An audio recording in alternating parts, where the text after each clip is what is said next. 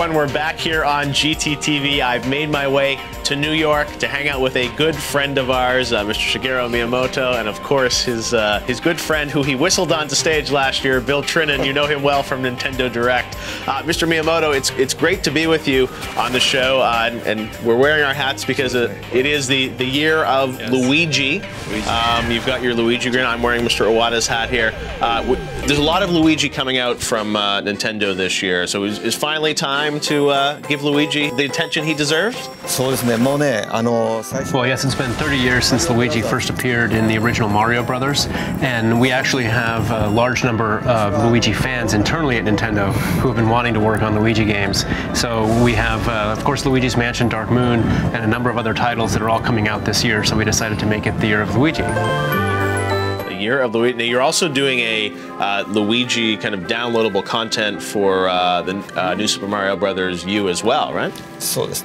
That's right. So you can play a number of new levels through this new downloadable content. So Luigi, has he always had a special place in your heart? Well, I guess you could say that. You know, he's sort of almost the same character as Mario, so he hasn't had as many opportunities to stand out on his own. And then we find out about Mario's other long-lost brother, or are there just two of them? There's no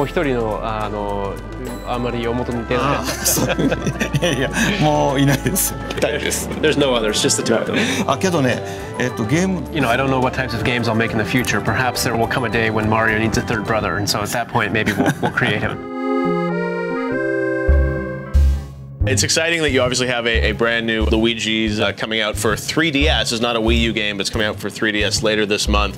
Why did you want to come back to Luigi's Mansion, which I think, you know, all of us loved when it came out many years ago? And this game's been in development for a long time. Why did you want to do it on 3DS and not on the Wii U? Well, actually, when we first developed the GameCube game, one of the things that we really wanted to do in developing that game was see those visuals on a 3D screen.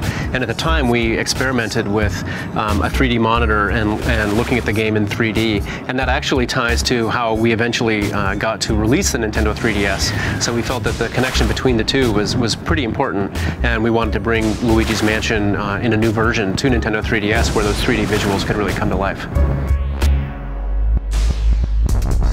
You're also, we can take our hats off now since we're also talking about Pikmin, which you're working on. So how do you split your time now? You're producing this, I know you're working on Pikmin. Those are your two main sort of focuses right now? Well, so, you know, with Luigi's Mansion, I've been working on that pretty consistently over time. But typically when I'm working on a project, I'll come in at the end and work very closely with the team on the project at the end of it. And so that's what we're moving to in the Pikmin phase right now. Now, of course, the Pikmin 3 team is, they're very close to my desk, so I'm able to work very closely with them on a constant basis. We're excited to play, obviously, Luigi's Mansion and Pikmin 3, and that's already been announced. You're going to have a lot of new games at E3 to show the fans, which is unexpected that you guys would tell us in advance that we're going to see a lot of new games. You're very busy right now working on things for E3? So yeah, I mean, obviously, you know, you'll get to see at E3 the games that Mr. Iwata has already mentioned. Perhaps you'll get to see some that he hasn't mentioned yet. I can't make any promises, but at least you can look forward to getting your hands on all these products at the show. Excellent. All right. Well, I'm sure you've got a lot of new surprises in store for us, right? Yes, please look forward to them. Excellent. All right. Well, thank you very much, Mr. Miyamoto. Great seeing you. Okay, thanks. Hey, internets, we got a video for you to see. With High Moon's Deadpool coming soon, the Merc with a Mouth is finally starring in a video game all of his own.